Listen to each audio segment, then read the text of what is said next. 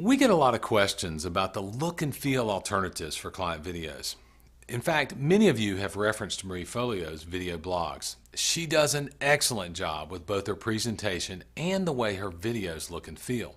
So in this edition of the Video Marketing Conversation, we're going to show you some of the possibilities for your videos. Some are basic and others are quite advanced.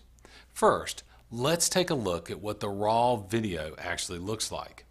As you can see, we're shooting against a green cyc wall in our studio.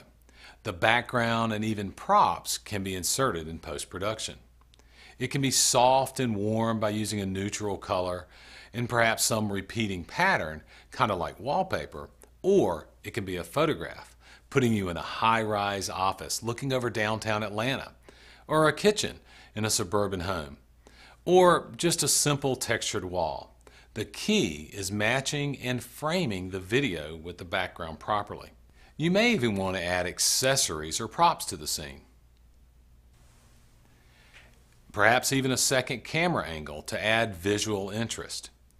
Adding graphics and other key points will help drive home your message. In some cases, B footage, such as screen captures and including Skype callers, professional or even user-generated video captured using almost any type of smartphone. The bottom line is how your videos look and feel is really up to your imagination, your budget, and what best supports your message. I'm Scott Williford, and I look forward to seeing you in the next edition of the Video Marketing Conversation.